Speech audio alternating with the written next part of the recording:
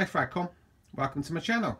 It's Rorschach here, and these are some of the perfumes in my collection, and here's the rest of them up here. Some of my favourites: Dior Homme Sport, that's the 2017 version. I love the blood orange on that one. We've got Iron Duke by Beaufort, old school masculine. It's like a smoky gentleman's club. That's something from Spain called Forever Free. It's nice and fresh, that one. M7, I love that. I use that one when I'm going for a run.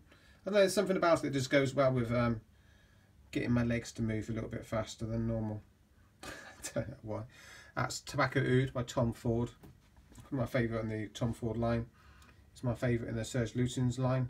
It's got a bloody rose, which is absolutely gorgeous. Got Kinski, old school masculine powerhouse. Spice Bomb is Bulgari Man in Black. What else am I really enjoying at the moment? Oh, Hugo Boss Bottled Oud. It's fantastic for the winter months. And Cercis Rouge as well. It's red, peppery gorgeousness. So there we go, some of my favourite scents. Please subscribe to my channel if you want to hear some alt-right kind of bloke talking about his favourite perfumes. I'm not going to be shoving politics down your throat, don't worry about that. But I'm not going to shy away from saying things that need to be said. I'm not a PC kind of guy. My other channel is Rorschach 1004. On that channel I talk about comic books from an alt-right perspective.